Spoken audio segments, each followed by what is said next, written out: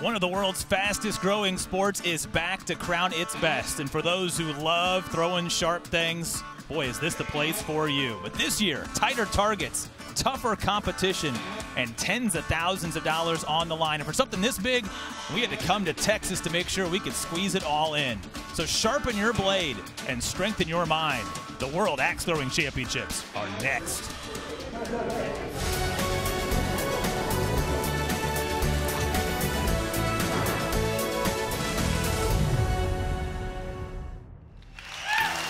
Welcome to the 2021 Signarama World Axe Throwing Championships.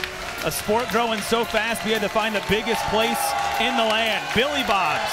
We're not riding the bull today, though. We're throwing at it. And if you don't find it, you're not going to walk out of here as a world champion. Hi, everybody. With Evan Walters, I'm Will Haskett. So glad that you could be along for another exciting year of this championship. An exciting year, Evan, that's culminated in an opportunity not just to celebrate the fact that everybody's been back out competing all season long, but also how good this sport has gotten from a talent standpoint. Honestly, I don't know what they've been doing in the past year, but the competition has never been fiercer. Between all the different disciplines we've had, we've seen some upsets this weekend. We've seen some amazing throwers, and we're just going to be finishing up today. So we've got a lot of hardware to hand out, so let's walk you through the schedule of what we're going to face coming up in this one. Big Axe has become a crowd favorite, a really fun discipline to watch. Duels has gotten down to just 5 throws per set. It's going to be really interesting to track what's going on in the strategy of that one. And for the first time ever, a world knife throwing champion will be crowned before we hand out the biggest trophy of them all, that hatchet championship coming up. So many competitors, so many disciplines. It's been a really big week. For more on that, the third member of our broadcast team, Morgan Uber. The growth of axe throwing is evident by the format of this year's World Championships. For the championship qualifiers, they were held at multiple locations all around Fort Worth. Those locations had double elimination, best 2 out of 3 tournaments to determine our finalists here today that we'll see in the big axe, duels, and knife throwing, and our semifinalists in the hatchet. While it did help speed up the process, having over 300 participants this weekend, they said that they certainly missed the sense of camaraderie and community that they're feeling here today inside Billy Bob's, Texas. Will? Yeah, it's a totally different vibe as well, under the lights. And coming up next, our semifinals in the hatchet competition. That's the big trophy they're all after, including Mike Philbaum trying to win both majors here in 2021. It is going to be a very exciting day and a couple of really fun semifinals coming up next.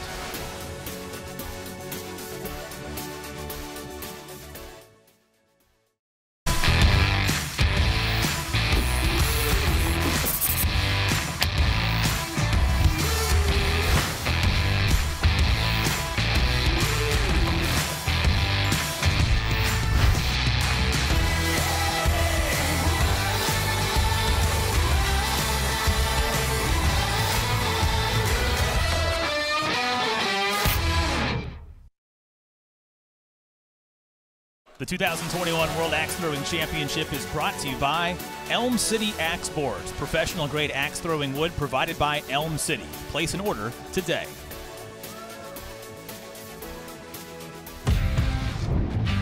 The pros don't throw any ordinary axes. They throw axes designed specifically for axe throwing. The World Axe Throwing League has detailed specifications for axes, which include a maximum blade length, a maximum overall weight, and a designated handle length range. Throwing axes are not meant for splitting, so the blades are very thin. This allows throwers to focus on precision, not power. In addition to having a thin blade profile, the axes must also be razor sharp, strong enough to be a utility or camping axe. Most throwers have straight handles on their axes. This means they can easily release the axe, allowing the throw to be replicated and perfected. All wattle axes have a unique design and advantage. Axes with a curved blade, like the Ace of Spades and the Bad Axe, make it easier for throwers to stick the axe to the board with its curved edge while still having 4 inches of coverage. These axes are perfect for throwers who are starting out or don't have a strong throw and prefer a lighter axe. Axes like the Corporal are heavy hitters. It has a unique fishhook design and added weight on the back of the axe head. That weight provides extra power to ensure the Corporal does not drop when it hits the board.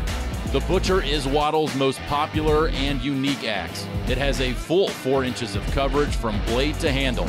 Its square box-like design also makes the axe easy to land, even on tough boards. After nearly a year and a half of designing and enhancing prototypes, the Butcher just recently became available on the market. As you can see, the axes used by the pros are unique to the sport. For more information, you can visit worldaxethrowingleague.com.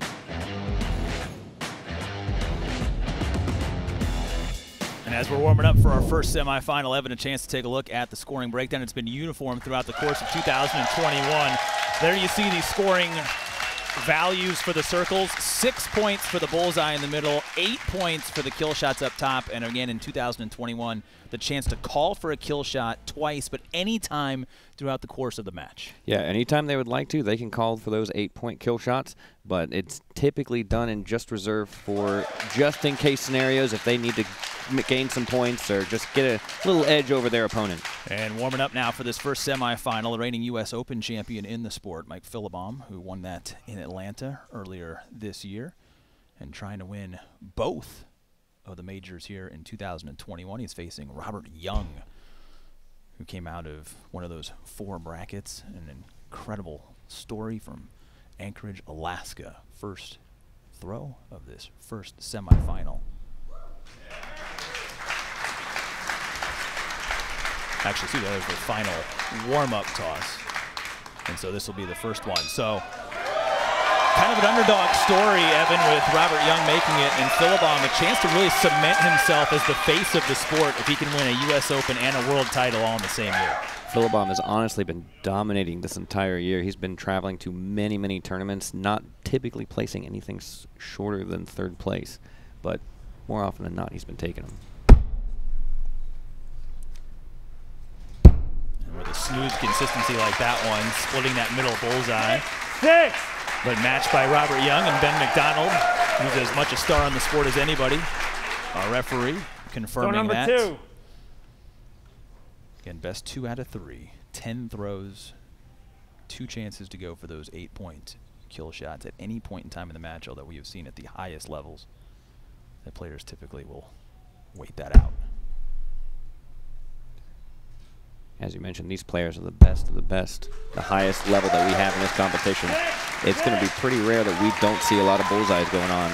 They make it look extremely easy, but I guarantee you it's very difficult. Throw number 3. And for the highest level competitors in the sport, the tightening of that bullseye circle, many of them said have actually made it easier to focus because the target's gotten smaller. Not necessarily easier to score, but easier to focus. A common phrase throughout the axe throwing community is aim small, miss small. There's been no misses through 6 combined throws. 3 bullseyes apiece. Young hit at a 60% clip through yesterday's double elimination bracket. 4. Philbaum at an 81% bullseye clip yesterday to advance here to the semifinals. This is Young's first time on ESPN before, and the first time he's made it this far in any of our big, larger major tournaments. So the nerves might be getting to him, but he got that 6. Yeah, Philbaum makes the first mistake, missing low on target, but Young is low. up by 1 point. Throw number 5. Last throw on this side. So in our standard competitions, the players will throw 5 throws and then switch targets. Changes things up a little bit, makes things a little more difficult because they have to recenter their balance and focus. 5. 2 misses of the center bullseye, but Young dodges the bullet. Philbaum drawing back even, maintains a 1-point edge as they switch targets. Young leads by 1 point at the switch. That's got to be a bit of a confidence booster for Young, considering how Philbaum has been going throughout this year.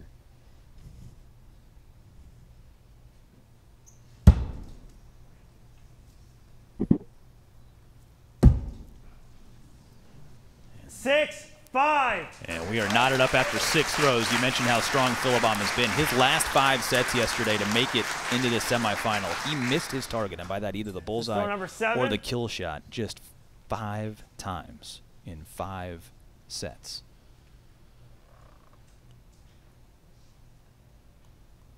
You have to have a track record like that just to be able to get to this level of competition. 6-5.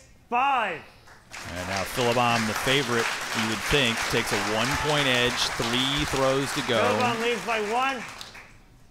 3 throws left.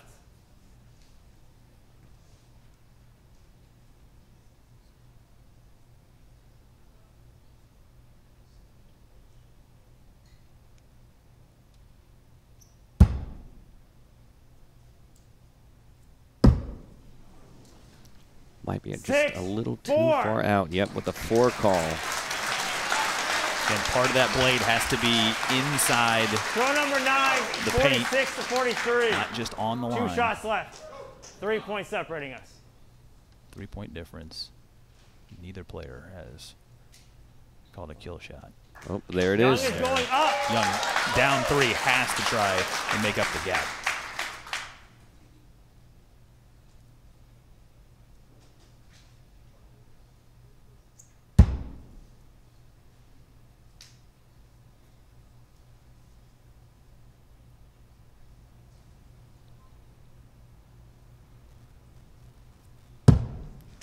I think he got it. 6, hit. And throwing significantly longer in terms of time after Philbaum, you can't really catch yourself looking, but you know, you have a feeling what's happening, and you're adding that additional pressure. And now it's just a 1-point lead. They both will go for the kill shot, and this will determine the first set win.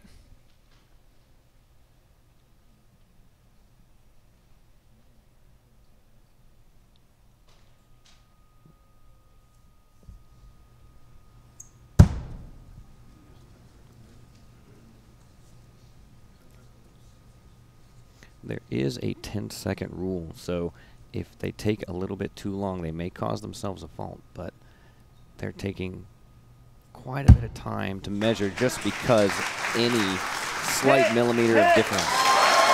Both hit, and I think Young knew that he was already done after Philbaum's axe traveled, so by a narrow 1-point margin, it's Mike Philbaum taking set number 1 in this best 2 out of 3. And they each have the opportunity to take 1 practice throw, which allows us a chance, and not only to catch their breath and figure it out, but Evan, we are pleased to be joined by another expert in the sport and one of the best characters and most beloved members of the axe throwing community.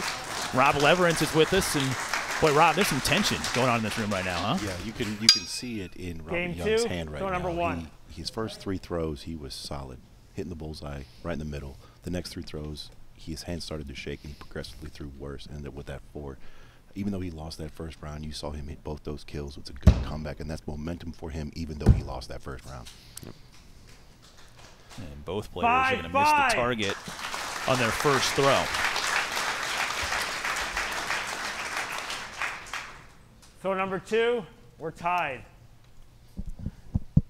I was watching the competitions yesterday, and it seemed to be about the same. And honestly, even just watching them practice in the back, they were telling me that even just in practice, they felt like they had to be at top peak form, and their hands were still shaking, just getting ready for the competition today. Robert Young started getting ready this morning with music. Still tied. Throw number 3. That's how he gets himself in the throw zone.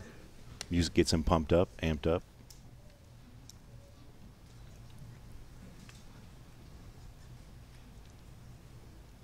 And you can sense the tension here just because of how precise they have to be. And typically it's a bit more of a camaraderie sport, but when you get to this level with this much on the line. Every one of these throws, you feel pressure. You know if you have 1 miss at the end of the match, 1 miss can cost you the match. A perfect game can be dropped at any moment. Kill shots can be thrown at 9 and 10. It's important to stay focused on each throw and enjoy that moment and ride the wave.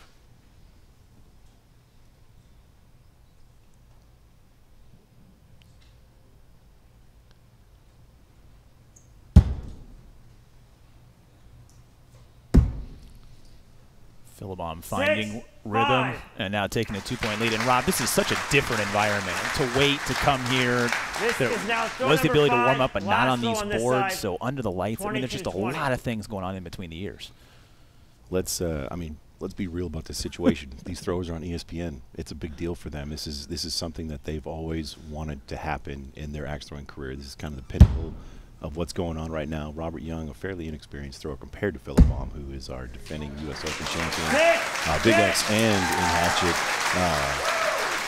His ring is being worn right now in his left hand as a guide to help him hit those bullseyes. 28-26, Philbaum leads by 2.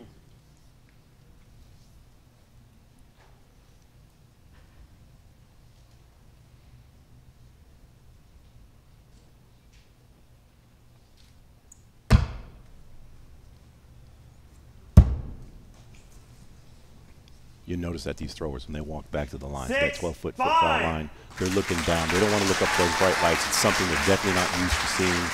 Can cause distraction.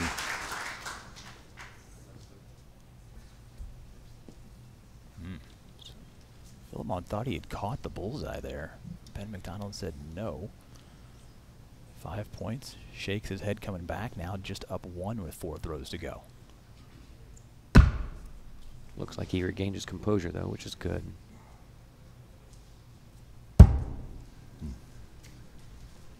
5-6. And he gets that 1-point edge back. Interesting flooring setup here. We have panel floor, wood panel flooring, which gives throwers a lot of guidance with their feet when they line up for the targets.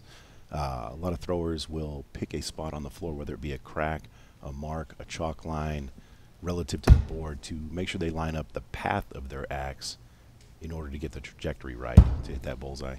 It's one thing a lot of people don't think about when they're throwing axes. It's not just where your hand's going. You have to center your entire body in one particular line just to make sure that the guy's right. If you get your arm moving in the same path every time, that axe is going to go wherever your release point is. So as long as you have that release point within that same small window, that 1.5-inch bullseye will be hit every time. So a lot of throwers have that path nailed down in their delivery, that muscle memory. So as long as they line up left to right at the same spot, which is great with these floors, you can pick out a small spot, line up in the same spot, and follow that same path line for that axe. It is extremely beneficial for this particular tournament, but even just throughout the entire weekend, throwing at different venues and going back and forth and then having to do the finals here in a different location changes things up, but and again, a 3-point deficit in this set. Robert Young comes up clutch, hits the kill shot on throw number 9 to make it a 1-point deficit, and we will effectively have Philbaum a make to move on to the finals. But again, his strategy made for him with that make by Young on throw 9 to go upstairs. And I believe he's connected. I'm not so sure. Oh, from that down angle. It needs to break paint on both sides of that axe. I'm not convinced that it is on the left side. Oh, just underneath. Miss. 2 misses. The door was open for Robert Young, and he couldn't walk on through. And that punches a trip to the finals for Mike Philbaum. He's 1 win away from the U.S. Open World Championship double.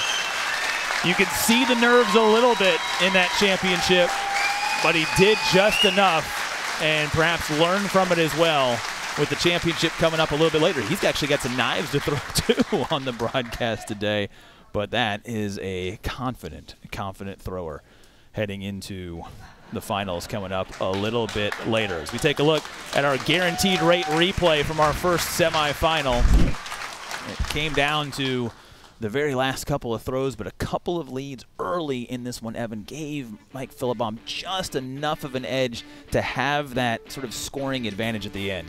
Just that little bit is all it takes. So Philbaum, who was expected to perhaps be in that championship, earns his spot there. Garrett Knighting and Jeff Cope will battle for the other spot coming up in that championship, but Philbaum through. Now all left to be determined is who he will play. We'll find that out. Second semifinal coming up right after this.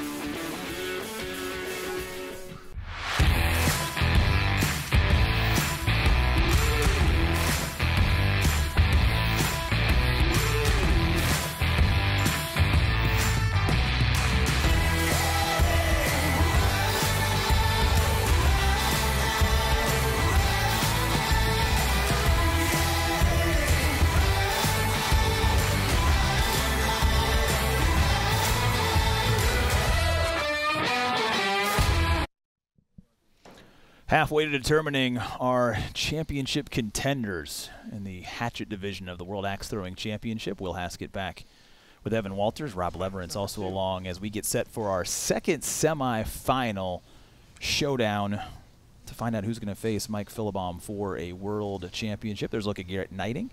It's his birthday today. Payson, Utah, out of Premier Throwing.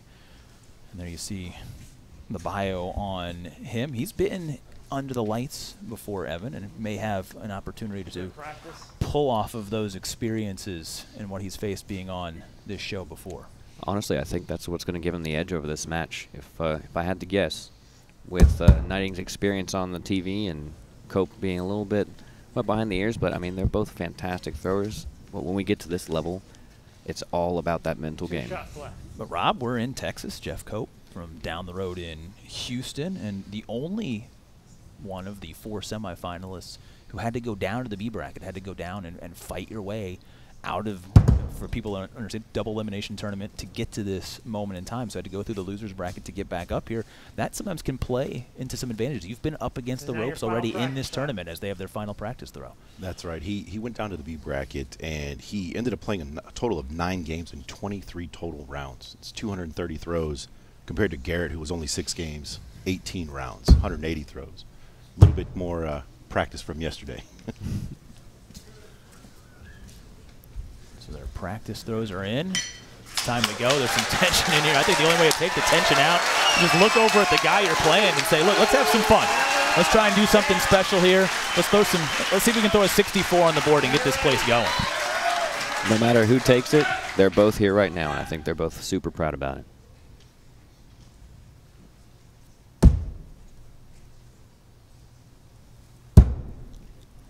Appears to be a good, clean start for both, and it is. And there's a lot on the line. You know, there's some good money on the line. $6,000 to the winner of this one, but just by getting here, that's a $3,000 guarantee. It's really more, guys, the prestige within this community. It's not necessarily what's going in your pocket. Yeah, everybody wants that. Everyone wants that title of world champion, and everyone wants to take down that nice little axe. But even still, they're here now, and that's all that matters. Both these guys guaranteed at least $3,000. It's a nice birthday present for Garrett. Yes. I asked Jeff Cope yesterday how he felt about guaranteed $3,000, and his response was, the money's nice and all, but I just want the respect from the community as being a good thrower and being able to earn my spot where I'm at right now, which he certainly has done. I think we can safely say that anyone who's gotten to this level of competition has earned a great amount of respect for their skill alone. Perfect start, and those throws, I haven't really seen a whole lot of wiggle or wobble in the arms of either one of these gentlemen trying to play their way into the finals. Throw 4.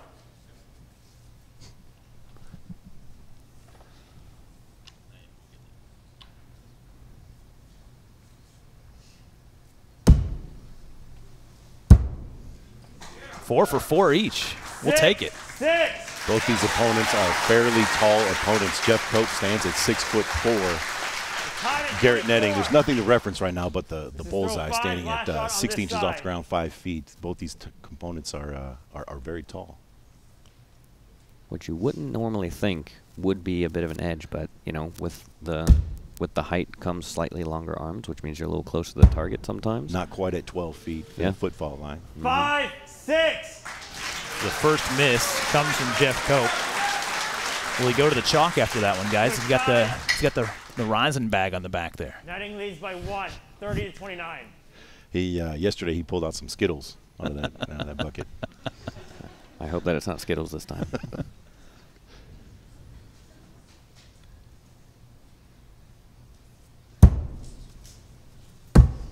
Cope back to landing that butcher blade flat. That last throw he over-rotated. If he would have landed it flat like he normally does, he would have ended up with a bullseye on that last throw.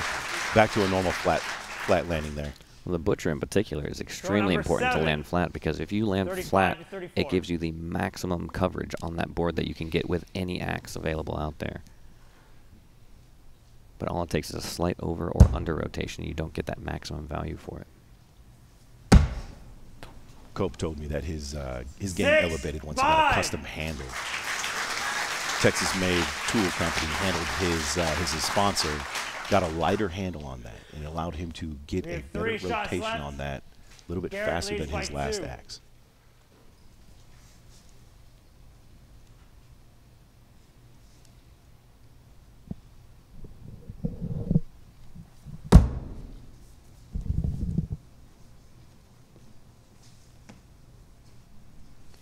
tight for Ben, and he finds that both of them are on the bullseye. That was a big throw for Jeff Cope heading into where are likely going to be a couple of kill shots in just a 2-point game. 47-45. Question mark? Throw number 9.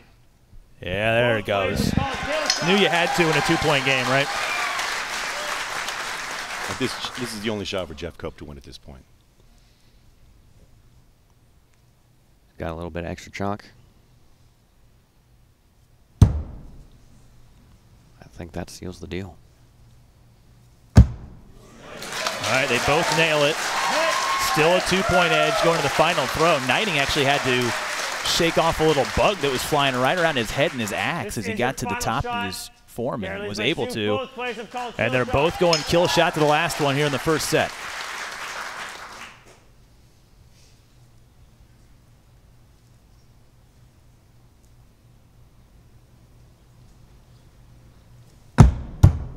Two makes. Solid kill shot. Strong finish.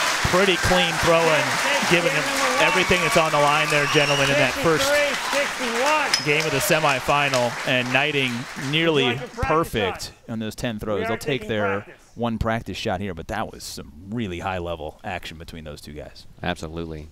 Forces to be reckoned with, both of them. So we settle in for just a practice throw. Get maybe a little of the nerves out. Garrett's throw is a perfect example of how you want to have try and take your fingers out of the throw.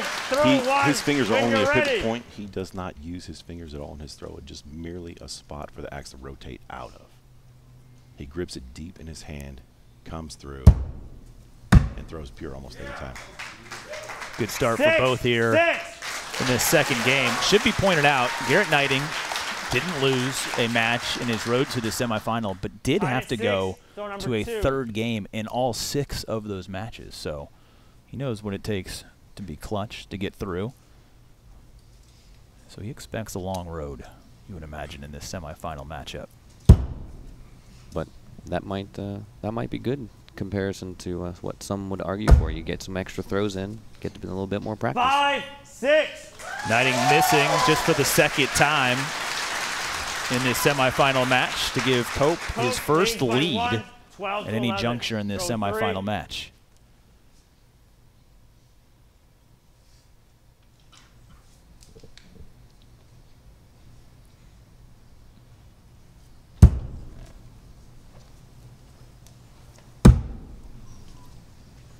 Six, 5.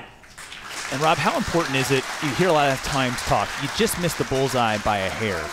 I think a lot of people watching at home would think, Number 4, what's the correction? we're tied again. As opposed to just going back and trusting the process. One of the great things about axe throwing is, versus any other sport, is you get immediate feedback from when your axe lands on the board based on how it angles into the board, based on if it's right or left, up or down.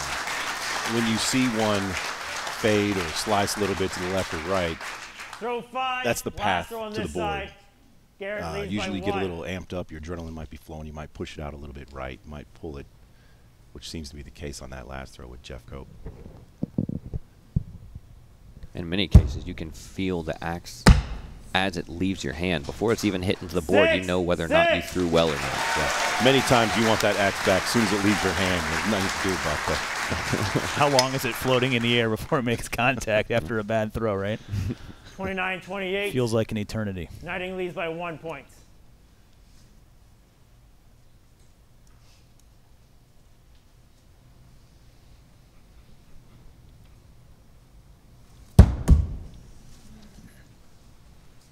Five, 6. Cope barely got that axe inside the circle to get the 5, but now is down to 4 throws to go. Knighting leads by 2 points. This is one of those cases where 35-33. there is a little bit of pressure on you as a 7. thrower. A lot of these throwers will say there is no pressure on yourself, but there is. In the back of your mind, you know you have to hit this shot, which is why it's important to take each shot individually. Each throw is different. 6, each throw is separate. 5. Make the adjustments, hit your shots. At the end of the day, all you have to do is hit your shots. Yeah, Jeff Cope told me earlier, I'm not playing the guy next to me. Throw number I'm playing 8. the board. Knighting leads by 1 point, 40-39. Unfortunately, we know the score, so we also know what else is at play.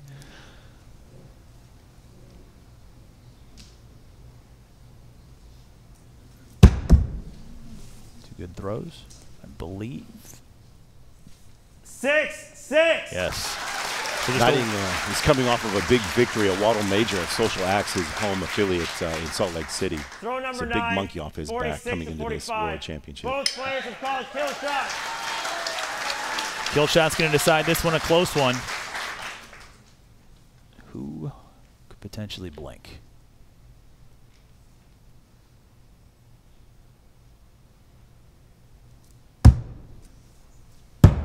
Not Knighting, but that might be wide. Miss. Oh. Hit. And that will do it. It'll make it a 9-point edge. Final shot. Both And players this is have an called kill inconsequential throw given the gap with the miss. And I mean, that was by a whisker for Cope. No consolation to make it on the final throw. It'll only determine what the final marker is. It ends up being a 1-point win, but an inconsequential final throw. And for the first time in this tournament, guys, Garrett Knighting doesn't need a third game to advance. It'll be Knighting and Philbaum coming up in the finals a little bit later. That was some high-level stuff. Absolutely. Just all it takes. I mean, he even touched the side of that kill shot with that blade, but it has to be on both sides, and that's all it took, millimeters. Rob, we take a look at this guaranteed rate replay. What did you love the most about what you saw from Garrett Knighting to perhaps make him a world champion later today? It's a special moment for him with his birthday. His throw is just so consistent when he follows through. It's the same spot that he releases every single time, which makes him one of the best and the last year's 5th place in WATC. So Knighting, just by that little whisker there at the end and that final kill shot, gets it done. These two are seeded, Philbaum and Knighting, 1 and 2 after the preliminaries to get them to the semifinals because of their bullseye percentages. So 1 versus 2 is what we will have coming up later on in the broadcast to crown our 2021 World Axe Throwing Champion in the hatchet. But coming up next, let's make the axes bigger, shall we? Yeah, let's have some fun. Big Axe Championship right after this.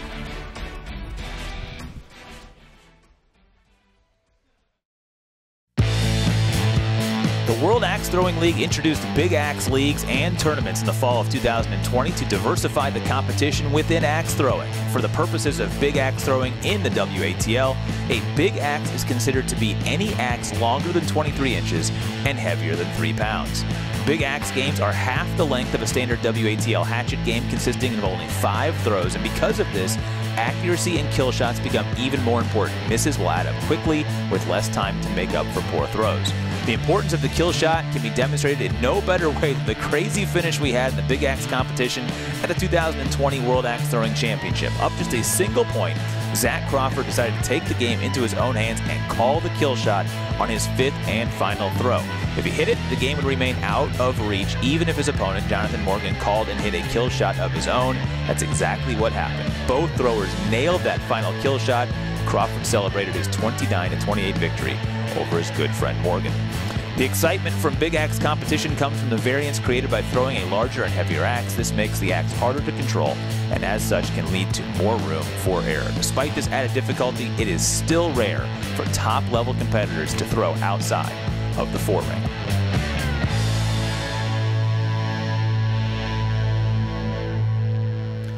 And Evan, as our finalists warm up for this Big Axe competition, there's a look at Mark Mirasol.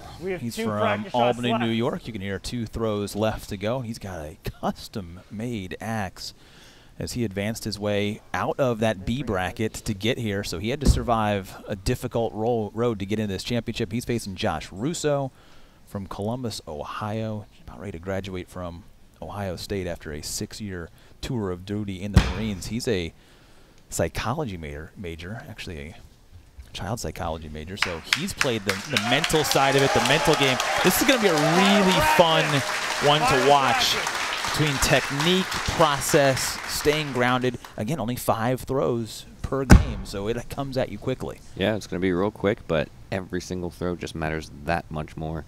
And after seeing the performances yesterday of both players, it's going to be a hard toss-up to see who takes it.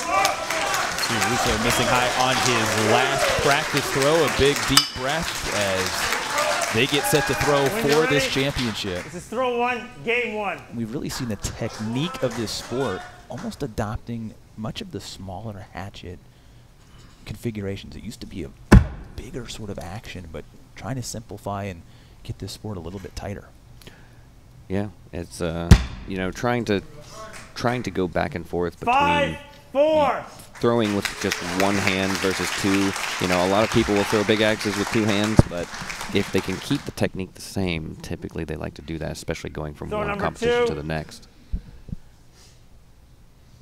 But even still, it takes that much more strength just to throw a bigger axe with one hand.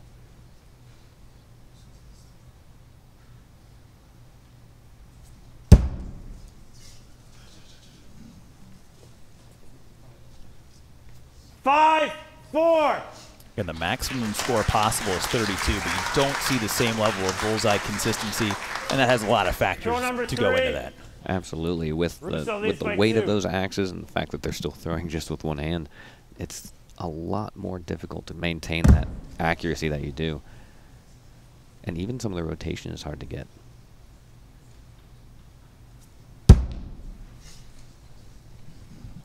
Five, 5.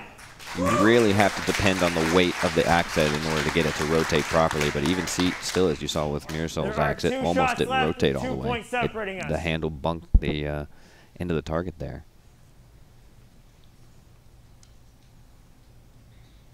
We got a solid bullseye with Mark Mirasol. It was a throw he needed, as Russo's going to register 5 points for his 4th straight throw. 6. But that gets Mirasol within 1, and now decision time here in the final throw of this first game. Mirasol's called kill shots. Russo's called kill shots as well. They're both going up. Wow. And how big that point gained on the 4th throw impacts that strategy.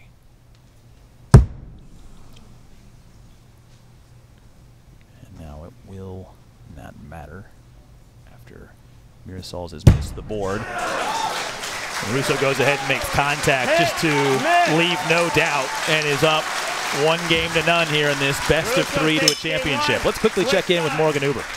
I'm here with Fran Lopez, and Fran, you are a big axe expert. This is your area of expertise. What would you say to those that want to try it but might be intimidated by the larger axe? Absolutely. So I would definitely say, please try it. You never know how much fun you're going to have. And, you know, just like you don't quit going to the gym if you don't make the Olympics team, have fun with it.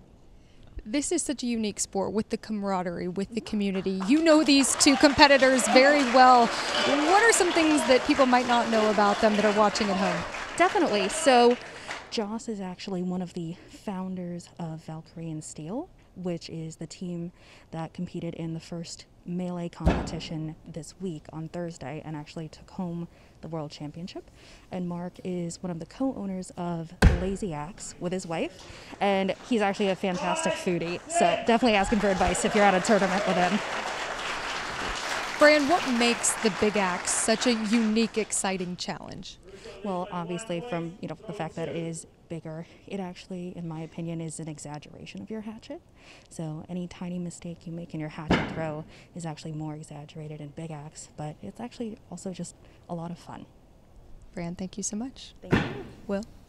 So far, Josh Russo's having all of the fun in this championship showdown, but both of those throws just off the mark, and a 1-point edge. 3 throws to go here in this second game, and got a lot to take away from there, and not just that. Throw 3. Fran's been a big part of this community, and we're getting pretty close, aren't we, Evan, to having a female finalist in one of these disciplines, you would imagine, here in the coming years? For sure. Honestly, this particular tournament, we've had more female representation than we've had ever before, and we just see that growing every year. We love to see it.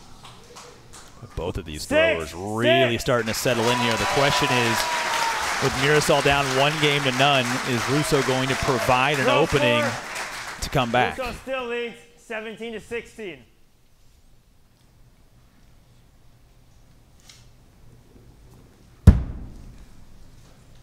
Ooh, faltered on that throw for just a little bit.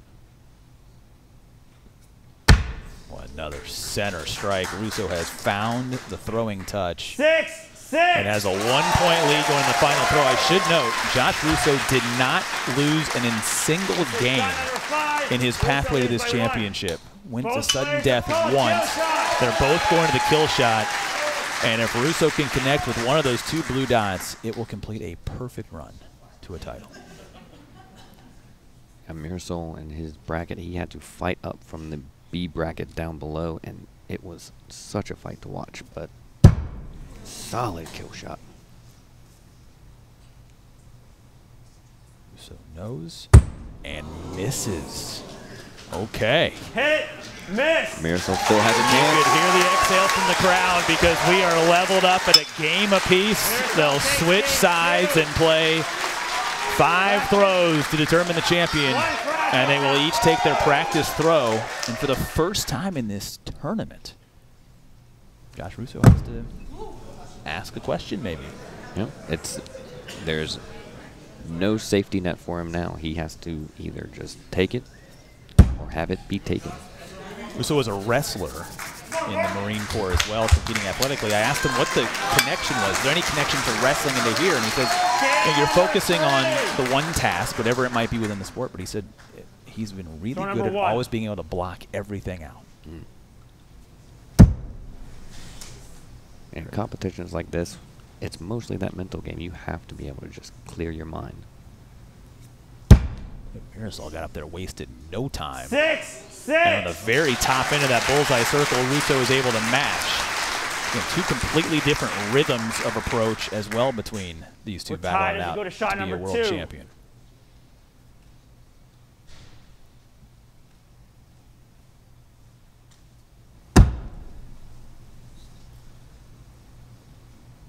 Just to the left.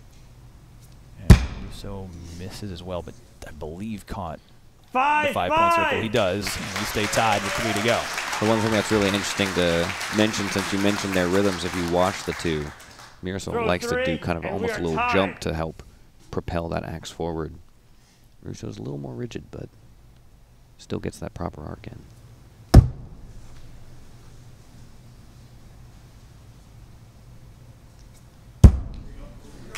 Two clutch strikes.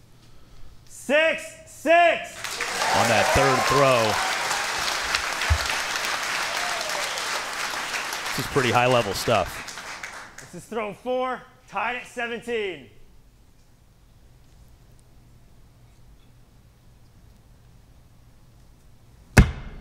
Solid connect on that bullseye, right down the middle.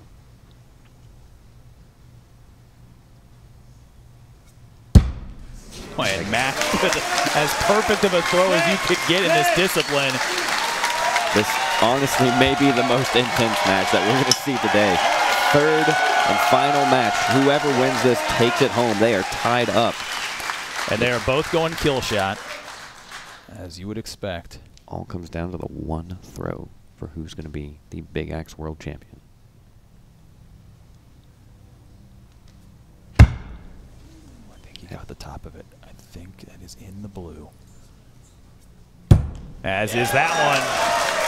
Wow. We might be going to a sudden death. Hit! All right, walk us through it, Evan. What do we got? We got extra throws. That's right. We have a sudden death, which means they have kill shots or nothing. We are going to sudden death. As you can hear the crowd chanting, they're going to be going for kill shot takes it. Closest to the kill shot. They don't have to hit the kill shot, but they will have to get the closest to it. Have to final shoot for throw. it, and it will be. If you both miss, who ends up closest? That's pretty close. Result's pretty low, though.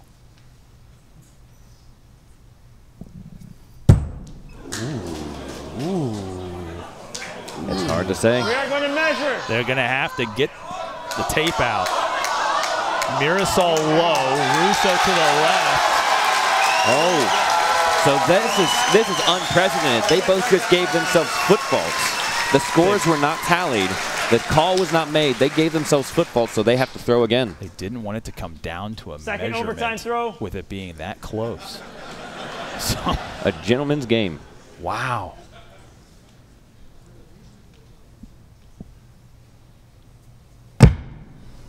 This is low again. Russo.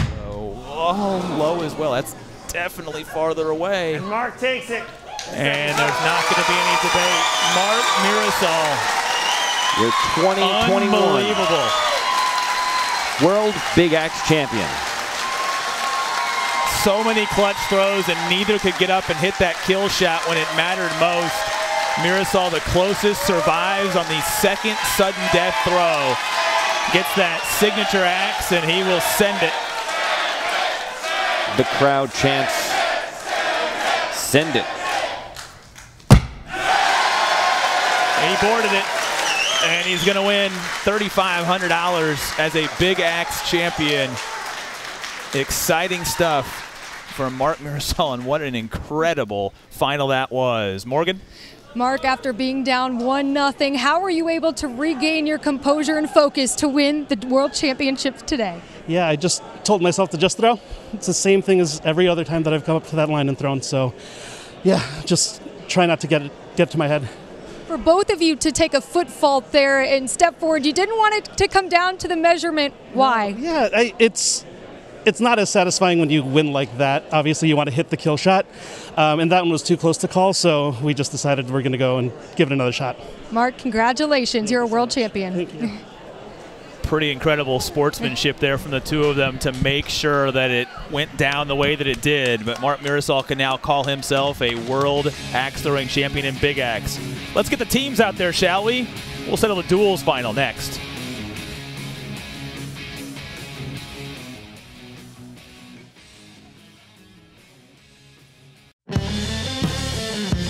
First debuted in our broadcast during the 2020 World Axe Throwing Championships, our duels competition brings an extra layer of strategy and entertainment to our classic hatchet events. The fundamental difference in duels competition is that instead of one thrower per target, there is now two throwers simultaneously throwing at each target.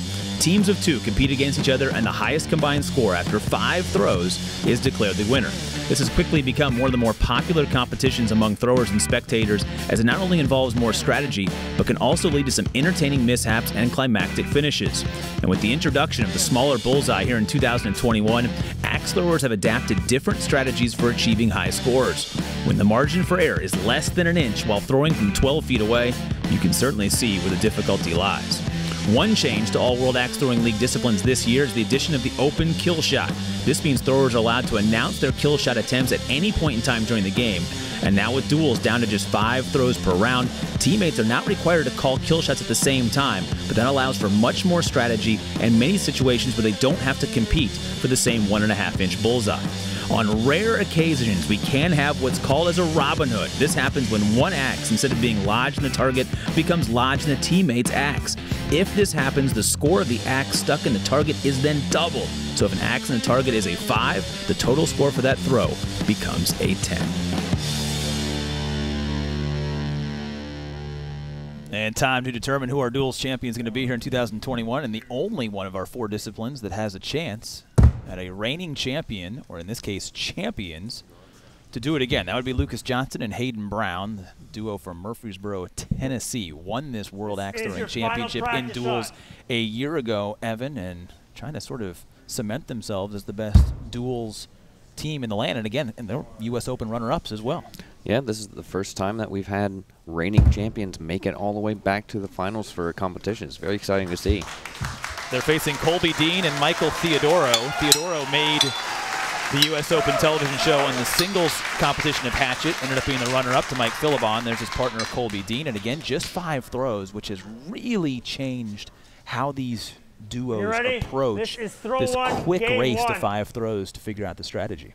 Yeah, I mean, with every single tiny amount of throws that you have, it just makes it that much more important. 1, 2, 3. Again, part of the rules, those axes have to 6, depart 5, within a certain time of one another. As a bullseye hit from Dean and Theodoro give them a 1-point lead after the first throw.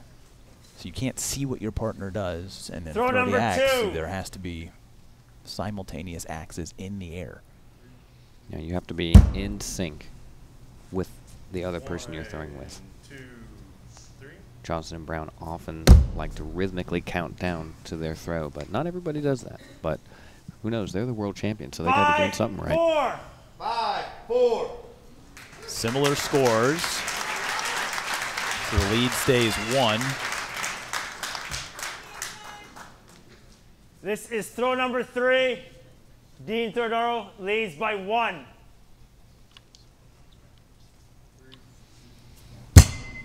Ooh, we have a drop. Dreaded drop. 1, 2, 3. So a non-scoring throw, which then really changes. 6, drop. 6, 5.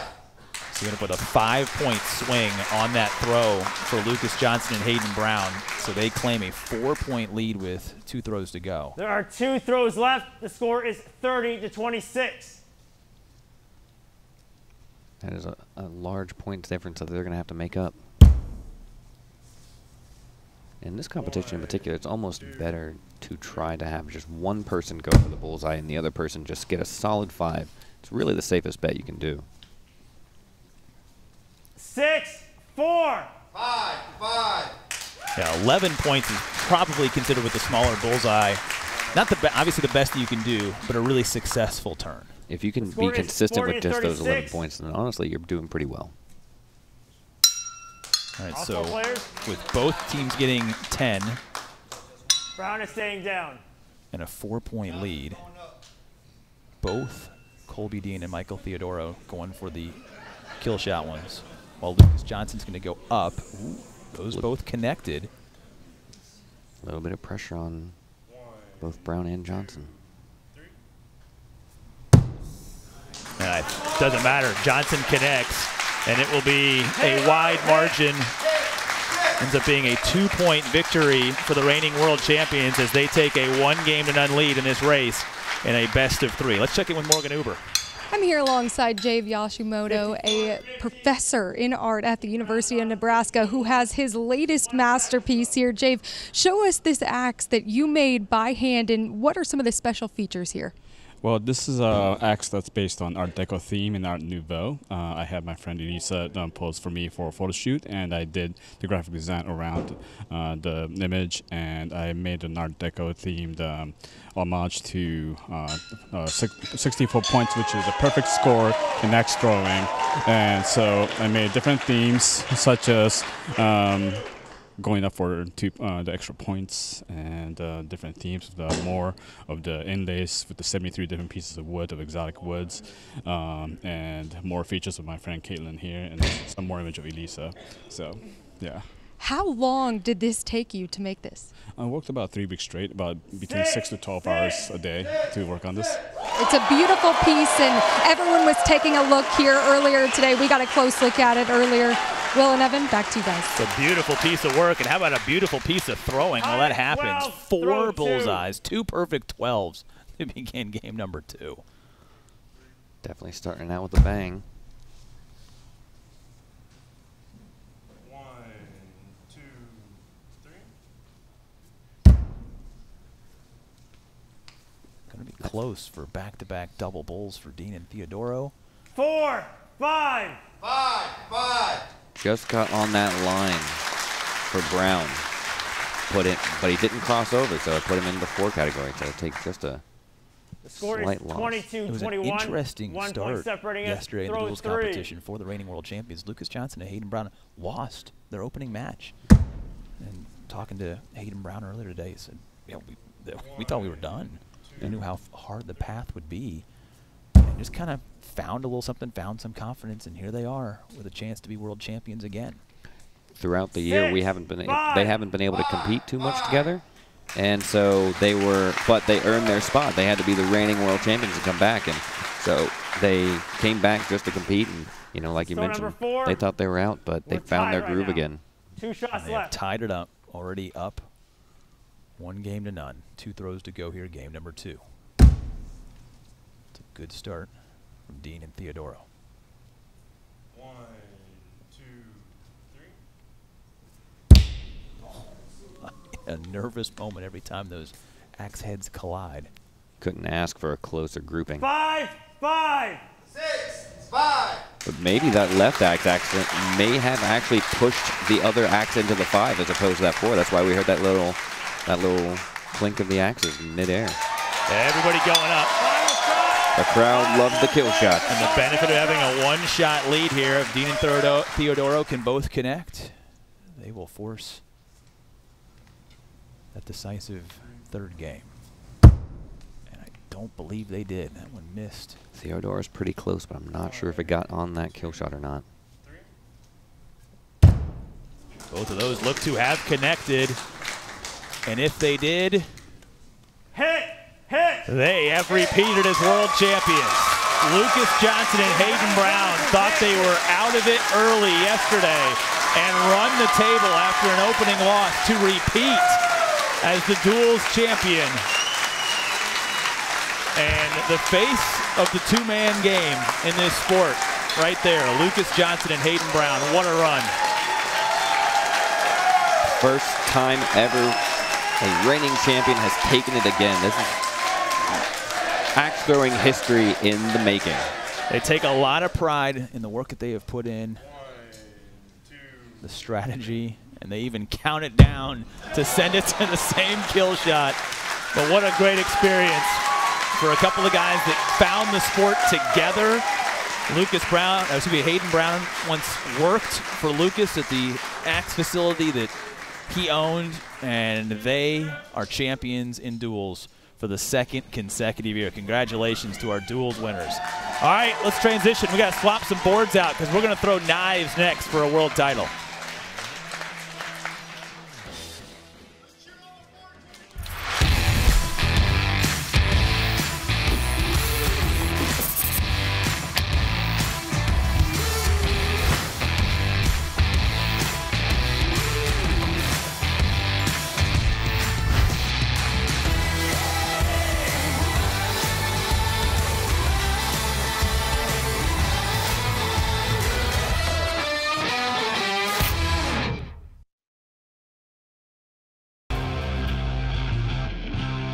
Welcome to the World Knife Throwing League. Created by the same team that brought the World Axe Throwing League and Urban Axe Throwing to the masses, the World Knife Throwing League looks to take the sport of knife throwing from the backyards across the world to the living rooms of millions at home. The World Axe Throwing League was able to leverage their 350-plus affiliate locations, allowing them to build out the infrastructure for a new urban knife throwing sports league. And after years of planning many iterations of rules, knives, and targets, the WKTL has arrived in 2021 and made its debut at the U.S. Open. The World Knife Throwing League borrows many of the rules from the World Axe Throwing League, with a few notable exceptions. And if you're familiar with the sport of axe throwing, you will know that throwers collect their axes after every throw and return to the fault line. But in the WKTL, throwers alternate between 3 throws and 2 throws at each distance before retrieving the knives. This adds an extra layer of difficulty to the sport to avoid knocking existing knives out of the target. Knives are only scored immediately before retrieval, so if a knife falls to the ground as the result of another throw, it will be scored as a 0. The World Knife Throwing League has introduced a new target design that has 3 bullseyes. The WKTL targets look very similar to those of the WATL, with the addition of 2 bullseyes located above and below the center bullseye. These play into the strategy of the game, but also make it possible to score 3 bullseyes in a single set of throws. The order of throws look like this: 3 single rotation throws from the 10-foot line, then the knives are retrieved. 2 single rotation throws from the 10-foot line, and after 5 throws of single rotation at the 10-foot line, competitors switch sides. You then have 3 double rotation throws from beyond the minimum of 15 feet with that line, then the knives are retrieved, and then 2 more double rotation throws from beyond the minimum 15-foot line. You can learn more at worldknifethrowingleague.com. Obviously a passion project for you, Evan Walters, as we get ready to crown our first ever World Knife Throwing Champion. And we learned a little bit in that video about it. The points are going to look the same, Evan, but a different looking board to really make this a spicy competition. Absolutely. We have a particular amount of grouping and whatnot. We're throwing multiple knives at the boards before we're going to retrieve. That's why we have those 3 bullseyes right in the middle, but we still have those 8 points, those 6 points, and those kill shots you can call. But also keep in mind the scoring circles, the big scoring circles around the top and the bottom bullseye are still those original point values. So we're seeing a lot of guys that will still throw all 3 knives at the middle, because if you miss, you're getting 5 or 4 points as opposed to potentially 5 or 2 points if you miss high or low to the middle bullseye, correct? That is absolutely correct.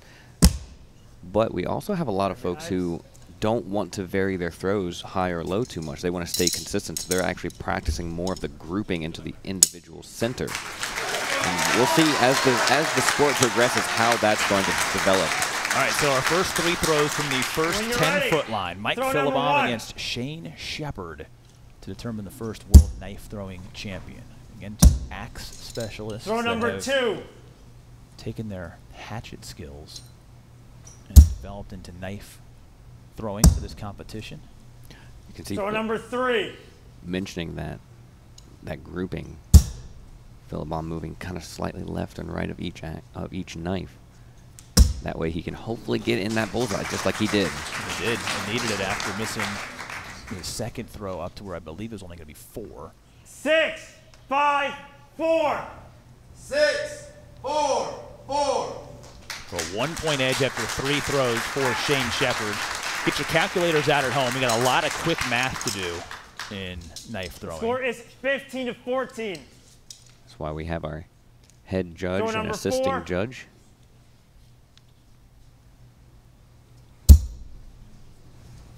And again, same rule applies where they have to split the paint, so they have to get color on both sides of that knife in the scoring area for it to count.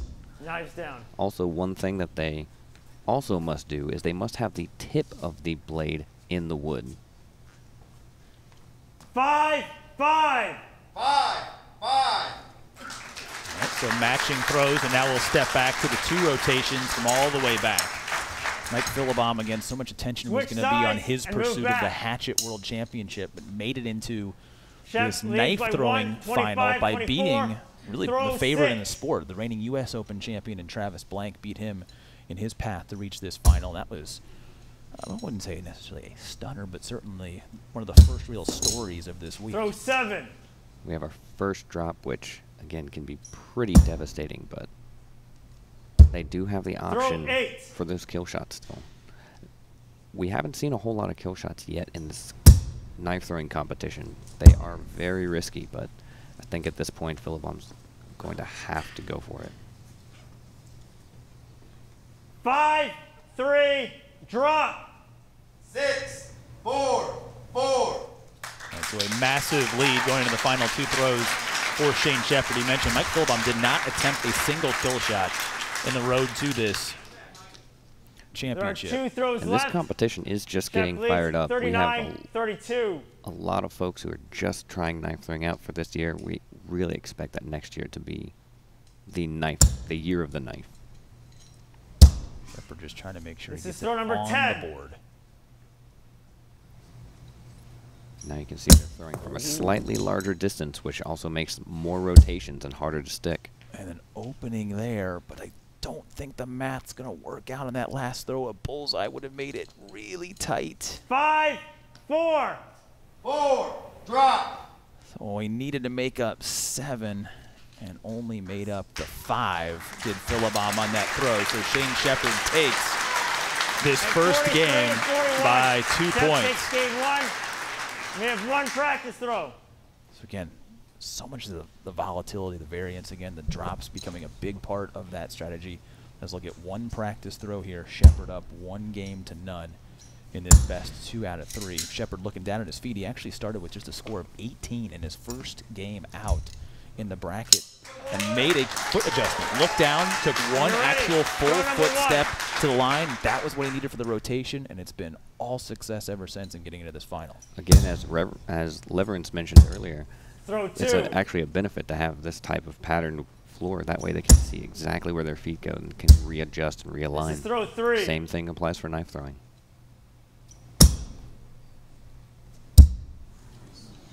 Very good grouping of the knives on both their throwers' parts. 6, 6, 4. 5, 4, 4. So a good start for Mike Philbaum, needing to win back-to-back games to be the first ever World Knife Throwing League champion. And again, a negligible difference in terms of prize money. $1,500 to the winner, $1,000 the second, but both of these gentlemen battling to be the first. And that is something that years from now, no one will be able to take away.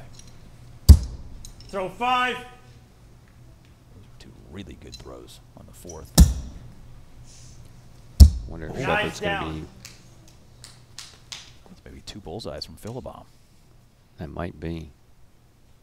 6. There we have it. 5, 4. So a nice edge for Philbaum, making the transition to the back line to have a 6-point cushion going to these difficult, longer throws. You just need to find his center, I think, Philbaum leads because Philbaum's picking up very quickly. And if Philbaum takes this, he'll be the first multi-discipline world champion. Throw 7. If he also takes hatchet.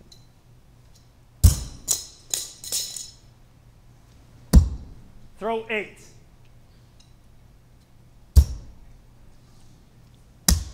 Ooh, pretty close.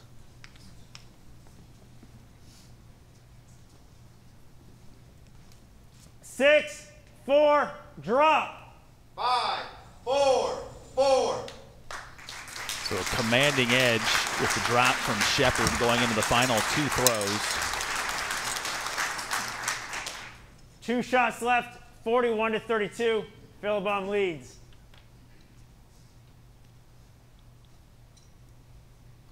Only 2 more knives left each. And throw 10.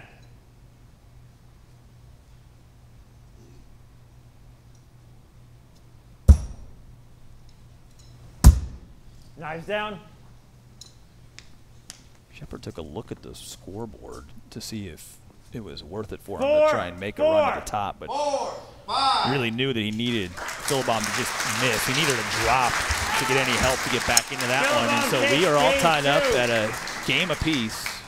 We're going to game 3. One for all of the practice marbles between Shepard and Philbaum in a World Knife Throwing Championship.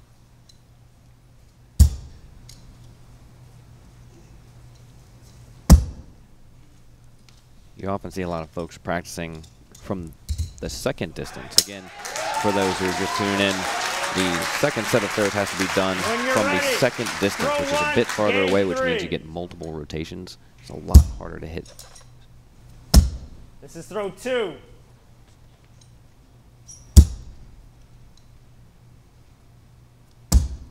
Throw 3.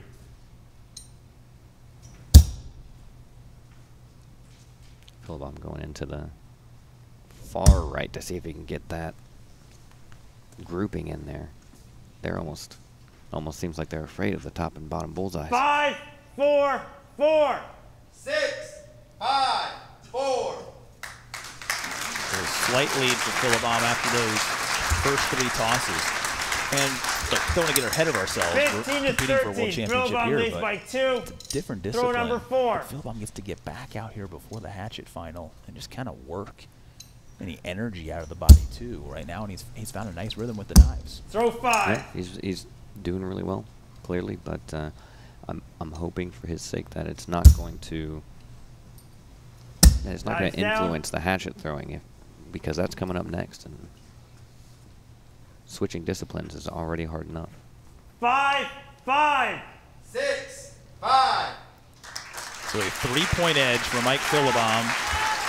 5 throws to go as they go to the back line. Switch sides and step back. 26-23. Shane Shepard, who Philbaum leads by 3 points. got into the community just a few years ago. Also been a successful beer pong competitor. Throw 7. He's gone to the World Series of beer pong out in Las Vegas. He's got the temperament and the skill. Oh, what a drop there. Throw 8. Matched by a bullseye from Philbaum. Wow. At the very least, that might have been. Oh, well, actually, there we go. Knowing your opponent had a drop there, Philbaum trying to wedge it in there instead of just taking points on the board somewhere is extremely suspect. honestly, I think in the next year or so, we're going to see a lot more people going for those top and bottom bullseyes because of this exact situation right here. Philbaum leads by 3. It makes sense in other throws, Evan, to avoid the potential of a 2 missing outside of the circle. But in that case, with the lead and with your opponent already with the drop.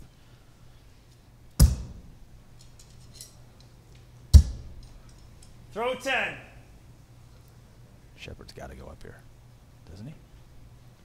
Yeah. Shep's going 2. They're both. And Philbaum says, I'll go with you. There's some sportsmanship there. He doesn't have to.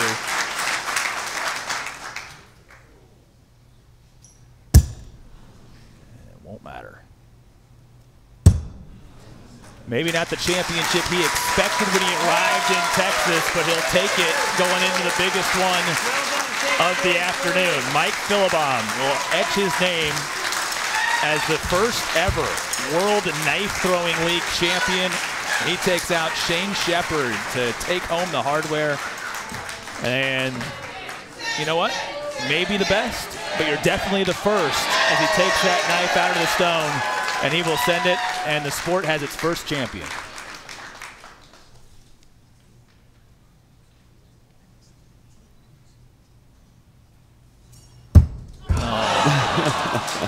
They're not going to like that. He's got to focus on the next one coming up, but Mike Philbaum's quest to be a world champion has at least one right now as he captures that one. $1,500 for the effort, and he's standing by now with Morgan Uber. Morgan? Mike, after losing the first game, you come back and win 2 straight. How did you find your rhythm? Just kind of took my time, controlled my breathing, just, again, respecting every shot, and yeah. Earlier this morning, you wouldn't touch this trophy here behind us. You thought it would bring you some bad luck, but now it's yours. You're the first ever World Knife Throwing champion. When I say that, what goes through your mind?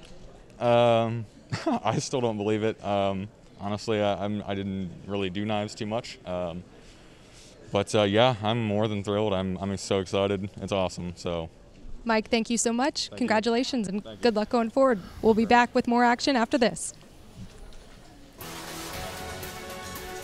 The 2021 World Knife Throwing Championship is brought to you by the World Knife Throwing League. Pick up your own set of WKTL-approved throwing knives at worldknifethrowingleague.com.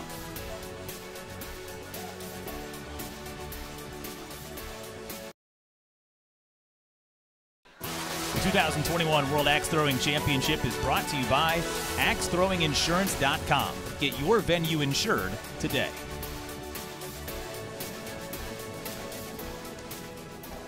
Back inside Billy Bob's as we're getting set to play for that trophy. That's the one everybody was after at the beginning of the week, the World Axe Throwing Championship. The hatchet division coming up in just a few seconds. Will Haskett back with Evan Walters. We welcome Rob Leverance back in as well, as we've already crowned 3 world champions leading up to this final competition.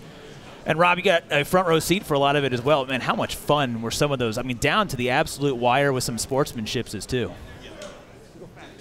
Is always awesome to watch. The axes that come in, 2 different styles from both teams too. We got the defending champions, back-to-back champions, who take that wide out stance and come in at an angle to allow them more area and that 1.5-inch bullseye, whereas Theodoro and Colby Dean kind of stand closer together and go straight at it. Gentlemen, let's get to the guaranteed rate replay of what we've had so far. Watch some of those championship performances. This back and forth, Evan, on Big Axe with Mark Marisol winning the title was absolutely electric. 100%. I mean, you could just feel the excitement in the air as people were going in, but as Rob mentioned earlier, the duels going in, and the reigning champions came back and took their title back again. First time in any discipline we had a world champion defend their title. That was a key moment in the knife throwing championship. A drop on one side by Shane Shepard, and then Mike Philbaum winning the first ever World Knife Throwing League Championship. And now he gets to turn things right around really quickly, Rob, and get back out there, back to his favorite discipline with the hatchet. This is going to be a heck of a matchup between him and Garrett Knighting.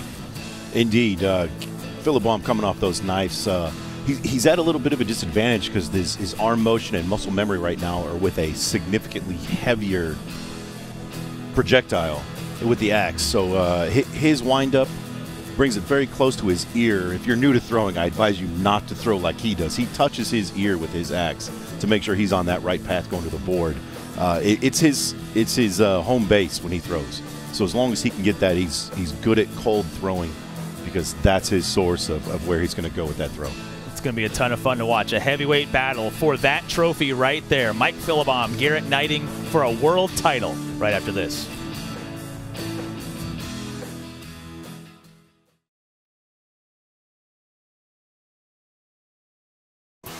The 2021 World Axe Throwing Championship Finals is brought to you by the Ace of Spades Axe by WATL. Get yours today at worldaxethrowingleague.com. Back inside Billy Bob's for the finale. The Hatchet Championship coming up right now to crown the 2021 World Axe Throwing League champion, who will be the fifth person to call themselves a champ. We won't have any reigning champions. There'll be a new champion of the sport in this discipline. But the man who's really dominated the circuit in 2021, Mike Philbaum, just became the first world knife throwing champion. But Garrett Knighting looked really, really good in his semifinal win over Jeff Cope earlier today. All right, we've swapped the boards out from the knife throwing championship. We're back to that traditional looking setup. So Evan, Rob, a reminder of what we're going for here. 6 points for the little red circle, 8 points when you call kill shots at any point in time. These are two really good, steady players. I'll throw you guys a curveball right now as we walk through these scoring. Does anybody go kill shot early to try and make things interesting? Garrett Knighting has said earlier, and I disagree with his strategy, but if he's ever up by 3 points, which might not happen against Philbaum, but he would like to go kill shot and put the game out of reach and into his hands.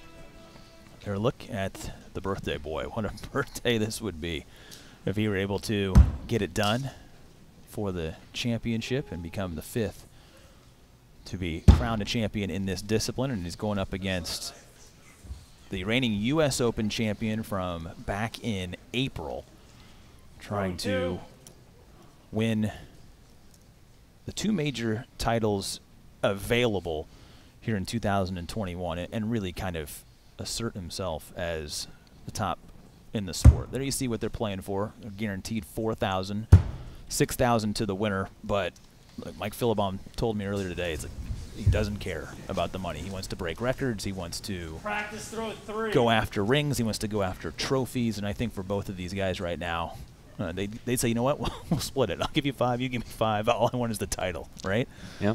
That's kind of the show's just about the passion of the sport. Most people, you know, the money is great, but really people just want to push the sport farther and push themselves farther in it. Practice 4. We see Garrett Knighting using a flying fox over there, and Mike Philbaum using a customized ace of spades. Philbaum, the bomb, made sure to be put on his customized ace. These practice throws, a lot of people get a little lax on these practice throws, but for these guys right now on this stage, it's important because they've been sitting for a little while.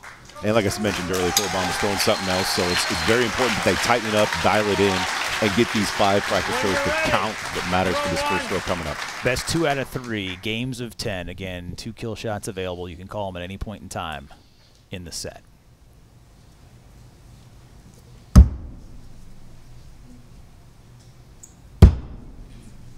And a solid start for both. 6. It's also good to mention that Garrett Knighting is the only person from the Hatchet competition last year to get to the finals who's back in the finals again. 2, tied at 6.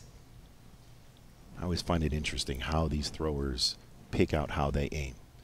Philbaum, like I mentioned earlier, brings that axe in very tight to his ear and even touches it. What he does to aim is he looks down the shaft of his handle and sights it like a gun. Make sure it's in line with what he's aiming at, right down his eye. He's only a few inches away from his ear, and that's how he throws now. First miss of a bullseye comes on the second throw of Philbaum.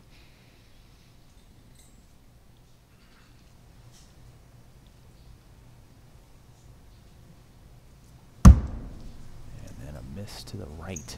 Knighting, that one, did it catch the lower part of the circle? to even it up. 6-5. It did, and we are tied at 17. Knighting, on the other hand, keeps that axe in his peripheral view at all times. Tied at Helps keep 17. him focused on the This is target, throw keeping it in front 4. of him, whereas Mike brings it back behind his eye peripheral vision.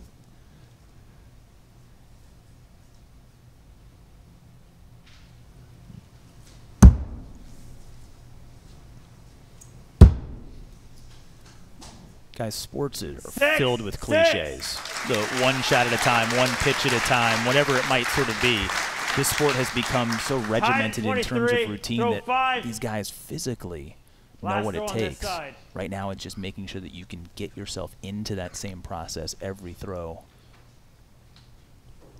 The muscle memory it takes to be as consistent as it is for these people to be in the finals is immense. And just the smallest thing 6-5. can lead to 5. Philbaum edges ahead by 1 at the midway point of this first game in the championship match as they will switch sides. 29-28. Throw 6. Yesterday, Philbaum had 130 throws. Garrett had 180. Work around fatigue. Garrett removes his wrist from his action, removes his fingers. He feels like that's part of where a weakness comes and inaccuracy comes from. Well, we've heard that before from the previous world champion, Ryan Schmidt. What he would do is he would say the less motion you can use, the better. Better accuracy. And you guys have seen this sport evolve so much over the last couple of years. First world championship here on ESPN 2018, there were all sorts of techniques and wild motions, and things have really tightened up in this sport to maximize that accuracy that's on display there for a couple of bullseyes. 6-6. I mean, some of these competitors have been competing since our inception. It's been 5 years of techniques and developments, and Philbaum leads by 1. Throw 8. it's honed down on a fine edge.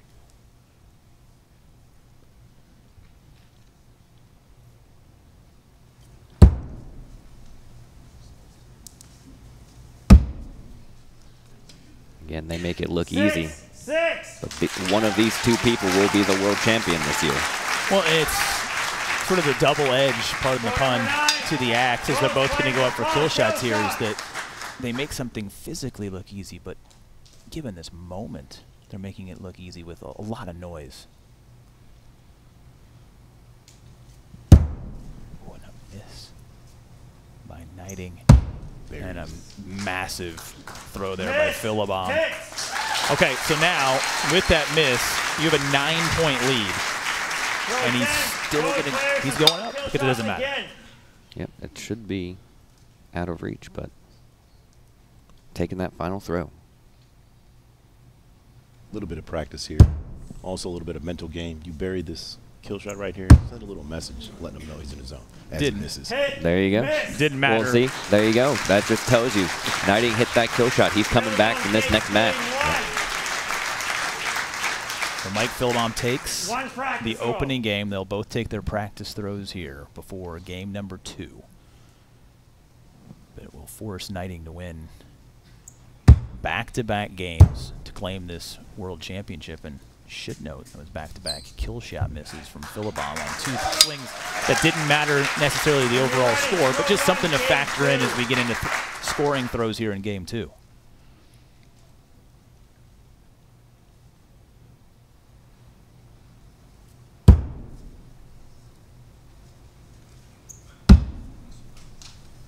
Center mass on both those bullseyes. These guys are dialed in right now. And we'll start for both. Knighting, by the way, is a tax accountant out in Utah, in Payson, Utah. Philbaum, number 2, tied at 6. His story that we talked a lot about in April was just looking for a job a couple of years ago, and responded to an ad on Indeed looking for an axe coach. 6-6. And said, okay, I'll try it, see what this is all about, and now has worked his way, fallen in love with the sport, the community, and, you know, is 1 game win away from being the face of the sport. That's the other thing that's great about this sport, too, is, I mean, with a bit of dedication, it's not hard to get on this level, and really, even at this level, it's almost anyone's match. 6-6. Throughout this weekend, we've seen some heavy hitters throughout the entire year. And honestly, anybody could have taken it. Ryan Smith, for example, was here competing. This is but throw 4. Philbaum just hit the bullseye on that last throw, but it wasn't center mass. It was a little off to the side. You could see that was not the throw he wanted to complete. even less wanted for Garrett Knighting. I don't believe that's going to be a bullseye. I think there's pain in between it. Oh, did catch it. So a little reflection over there. I thought there may have been a little wood between. But as he takes that blade off, you can see it did catch the red paint. Last throw before they switch sides.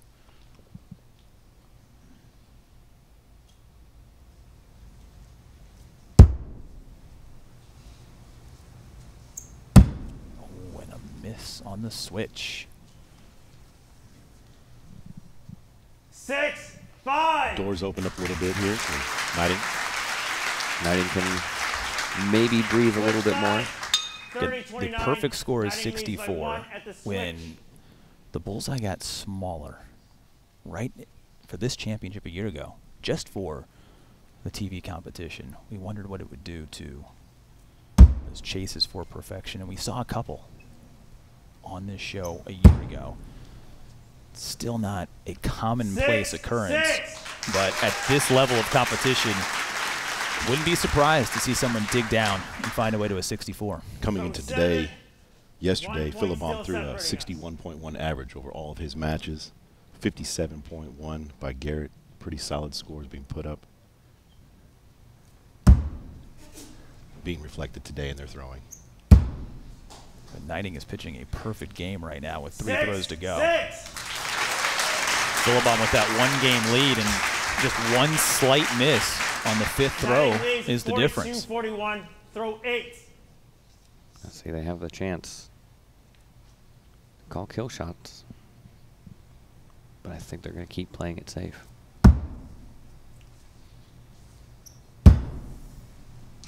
Maybe another miss from Philbaum. 5, it is. 6. Philbaum has to go for that kill shot if he is going to stick in. If he's going to stay in this match. That last throw would have been a good opportunity for Philbaum to go up, set the mood for kill shot. 2 kill shots going to have to be hit in this match anyways to win. That could have been his opportunity to set the mood for the next 2 throws. And honestly, I think kind of waiting may have done a little bit of damage for the mental game. Now he has to do it. But Knighting connects. This has to hit. It does. Keep him on his toes. Or did it? Hit! Hit! All right. Not out yet. Knighting with 1 throw for a perfect 2nd game to force a decided 3rd game.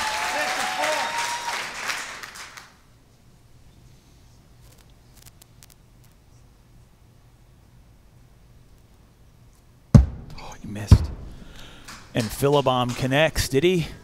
He did, and with that miss, an incredible turn of events on the final throw of the day. And Mike Philbaum accomplishes mission number 1. He sweeps the majors this year, and for the first time is a world champion. An absolutely stunning performance from both competitors. Philbaum has been the favorite to win throughout the season. He's been sweeping so many tournaments so well. Easily top 3 in almost every tournament he's ever been in. It was predicted, but man, Knighting gave him a fight. The shock on his face was incredible, Rob. He throws perfect through 9. Opens the door just a little bit with a miss on that kill shot. And Philbaum takes advantage and slams the door and finishes out the championship. Congratulations to Philbaum. Congratulations to Garrett Knighting as well. Happy birthday to him. And he said he wanted the records, but it was now more than just the idea of winning, that he wanted to do something special. And Knighting was perfect until the final throw of that 2nd game.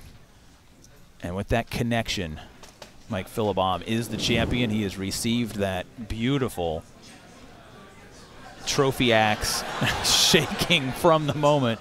He's going to try and board it. And I'll tell you, too, that axe is heavy. He made it. The ace of spades is still wedged in the other board of where he connected on the kill shot that got it done. A U.S. Open champion, a world champion, and that right there, folks, is the man on top of the sport. Mike Philbaum, a world champion, and you can just see the relief and the release emotionally in our champion. What a run to another major trophy. We will hear from Mike Philbaum, still in disbelief about being a world champion. We'll talk to our champ when we return.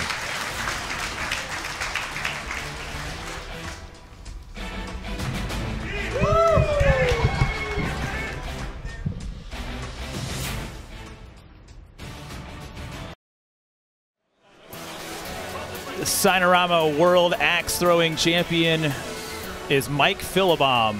$6,000, but more importantly, the title that goes along with it as being a world champion. Had a mission when he got here. He's a world champion in 2 disciplines this week, knives and now hatchet, and he's standing by with Morgan Uber. Mike, congratulations. In that second game, you played from behind the entire time. As you stepped up to take that final kill shot, what was going through your mind? Like I said before, it's just about controlling your breathing, clearing your mind. You don't want to be thinking about other stuff. It's happened to me once before, and you get that momentary thought of, well, if I hit this shot, there's the chance. But you kind of got to just push that out and, concentrate on what you're doing. I did. Obviously, if he would have hit, he would have won. But I had luck on my side for this one, so. For the first time in the history of this sport, you're a 2-time world champion. That has never happened before. How are you able to cement your legacy in the sport this weekend? Honestly, I'm just going to keep doing what I'm doing. It is an absolute honor to be able to set records in this sport and, make something for myself. And I think it's been a really good year of accomplishing that. So. To fans watching at home that are interested in this sport, interested in getting into axe throwing, what's the #1 biggest piece of advice that you would give them? Respect every single shot you take in this sport, and make sure that you love it when you do it. If you don't, it's just, you won't have as much fun with it, So it really just love it, control your shots, take your time with this sport. We talked earlier today, you have your axe and it has the honeycomb pattern on there, similar to the tattoo that you have on your arm, and you said you were going to add some special things to that depending on what happened. What do you plan to add there? I am definitely going to add the championships I've taken in there. I'm going to put 2021 Worlds, knife throwing Worlds, and the U.S. Open, and I'm going to make myself a little waddle sleeve here. So. Well, Mike, congratulations. Thank you for joining us, and thank you. Very much. Thank you. Well, it's one thing to think that you're going to be the champion. It's another thing to actually go out and do it, not one, but in 2 disciplines. And what a year 2021 has been for Mike Philbaum. He wins 2 of the 4 here today. Evan Walters, as we reflect back on what has transpired, a phenomenal championship run here this year. Not just for Mike Philbaum, but for the rest of it. And now starting to see some consistency in terms of our champions. A guy who came in with, lofty expectations in Philbaum. We've got repeat champions on the dual side. There's some star power at the top of the sport right now. There surely is. I mean, especially in the fact he is the first ever world knife throwing champion and the 5th ever world axe throwing champion. This is star power right here, but he has put the work in. He has been fighting all year, going to so many competitions, and honestly, if there's anybody who would have earned those titles, it's that man right there. All right, let's relive all 4 championships as they went down here today. It started with the big axe competition. What an ending it was there as well. We had what was supposed to be a measure off. They decided, let's not do it, let's throw again. The sportsmanship of that one, Mark Mirasol wins in big axe over Josh Russo. Then we went to the duels. Lucas Johnson and Hayden Brown lost their first match yesterday and then run the table to repeat as duels champions in 2020 and now in 2021. And then came Mike Philbaum in knives. Admittedly, just kind of got into it because he was here, found a way to get it done, and then thinking that he was going to go to a 3rd decisive game, Garrett Knighting missing on the kill shot, and Philbaum, I think, Evan, still in disbelief about what just happened over the last 45 minutes of his life. It's going to take a little bit of time, but I think he's going to figure it out. An incredible run. You mentioned that the skills growing in this sport, the buzz that's growing in this sport. Now you guys go to the drawing board and get ready for 2022. What does this do as a launch pad to what could coming up next year and beyond in the sport? Bigger and better competitions is what we're looking forward to. I mean, we are just scratching the surface with the potential that we have for axe throwing. It's still expanding, even despite the past year or so. We are still expanding at a rapid rate, and the World Knife Throwing League is right behind them as well. So I think next year's is going to see some explosive growth for both. We're going to see more competitors coming in, and hopefully from a lot more countries represented around the world. A lot of connection through this community. You can see how much emotion there is and support that there is for this. A quick plug for those that they could be on this stage in a couple of years with the right practice. Where do they go? They go to worldaxethrowingleague.com or worldknifethrowingleague.com. You can go there, search for a local venue in your area, and get started throwing as soon as you can find them. What a day, and what a bunch of drama when it was all said and done. But at the end of the day, in Texas, the lone star at the top of the sport, Mike Philbaum, who captures the World Axe Throwing Championship. For Rob Leverance, Morgan Uber, and Evan Walters, I'm Will Haskett saying so long from Fort Worth. Mike Philbaum is your champion in the World Axe Throwing Championships.